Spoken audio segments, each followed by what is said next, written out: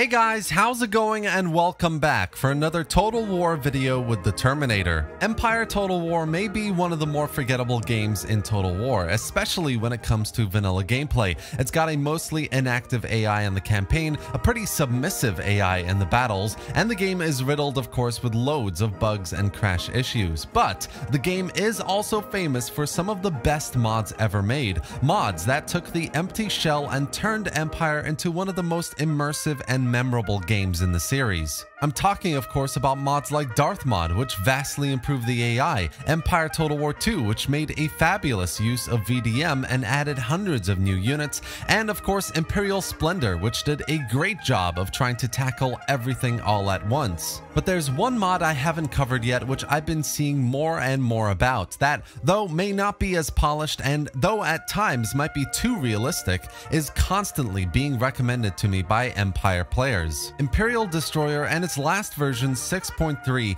is a mod that does everything really well and puts a serious dent into Darthmod when it comes to one of the best ever made for the game. It enhances battle AI in a way I've never seen before. It removes a lot of the historically inaccurate unit rosters in favor of more unique and fleshed out unit rosters. And not only that, but it adds brand new factions and even new regions to the campaign map. Today, we'll be going through everything you need to know about Imperial Destroyer, from all of these new features, the AI, the challenge, why I really like it, and finally, a short guide on how to install the latest version. By the end of the video, I guarantee you will have no choice but to get in there and check it out. So, let's get sponsored! Now, this part of the video is just an excuse to do this insanely awesome voice to promote Raid Shadow Legends, that mature mobile sensation that everybody enjoys playing while waiting for the next turn in their Total War campaign. Right now, Raid Shadow Legends is all about this intimidating Doom Tower where you have to bring an elite team of champions to defeat weird but powerful creatures like this Scarab King or this really cute little sheep. This month, Raid Shadow Legends just released a giant new feature called Awakening, with a brutal new dungeon, the Iron Twins Fortress, with some great prizes like awakening unique champions that come with blessings that make them more powerful, plus a new legendary champion, Ultimate Death Knight, which you can claim for free just by logging in and playing Raid for 7 days between now and October 27th. And with the unique DK Rises promo code, you can even get a bunch of free items to instantly level your strongest champion all the way to level 50. And by using the link in the video description, you can get unique and free prizes, including a free epic champion, Ina, 200,000 silver, 1 energy refill, 1 XP boost, and 1 ancient shard, all of which will be waiting in your inbox right here. And by using this link, you'll be directly supporting the Terminator channel as well, so thank you. Now back to the topic at hand. Imperial Destroyer is a mod that actually started not long after the launch of Empire, with the latest version released back in 2015. The objective of the mod, as with most historical overhauls, is to fix many of the issues with AI behavior, bug and crash issues that make the game unplayable at times, add new content like new factions, new regions, and all the new mechanics with the VDM submod especially, and finally make the game feel more immersive and balanced for the player. But it's also a challenging mod. Public order is out of control in most of your regions. Recruitment and upkeep costs mean having a strong military force will take a substantial economic support, and you actually really do have to concentrate to beat the challenging battle AI. Diplomacy can be a little bit hit or miss sometimes, with the occasional offers that don't make sense, but with the overhauled tech and building trees that feel a lot more realistic and that actually follow a proper progression in this time period, with the addition of unique rosters for every faction and removal of pretty much every vanilla unit in the game, the campaign is definitely an impressively fun time. It has to be said though, the biggest accomplishment of the mod on the campaign side are the new regions. Imperial Destroyer comes with a more fleshed out North America, with a new Comanche region called Quivira, owned by the Comanche, and Zingob in the Hudson Bay region, which is owned by the new Cree. Over in Europe, we've got 2 new regions as well, with Khiva in the Karakoums, owned by the Khanate of Khiva,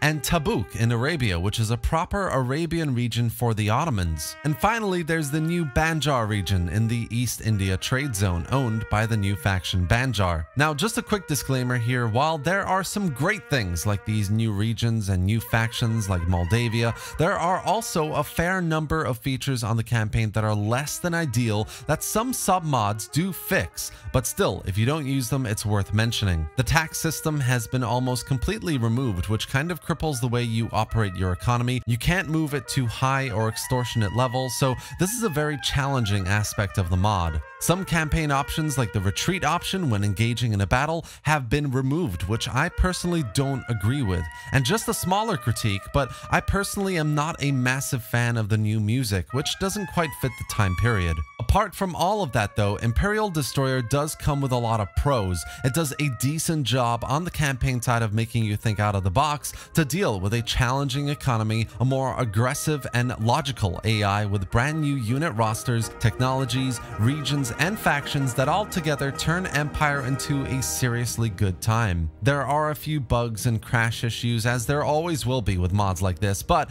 it's quite stable for what it is, and generally the mod is quite balanced as well. When it comes to the battles, I actually have a submod here that I'm going to recommend called the Realistic Battles for Imperial Destroyer submod. This essentially overhauls the mod's battles to do things like lower casualty rates a bit, adjust ammo and armor to be a bit more realistic to the time period, and adjust things like the morale of newly recruited units, which is quite cool, and the impact of having fatigued units, which can break a lot more easily. Battles in Imperial Destroyer are seriously good. I'm not joking around here. Unit rosters have been completely overhauled for every faction so that most, if not all, vanilla units have been removed in favor of new, unique, and fleshed out historically accurate units for this time. They have all had a lot of work done on stats, visual quality, performance in battles, and they all make battles more immersive than any other mod I've played for Empire. All of this goes the same for naval battles as well. I've personally had some fabulous naval battles as France taking on the British,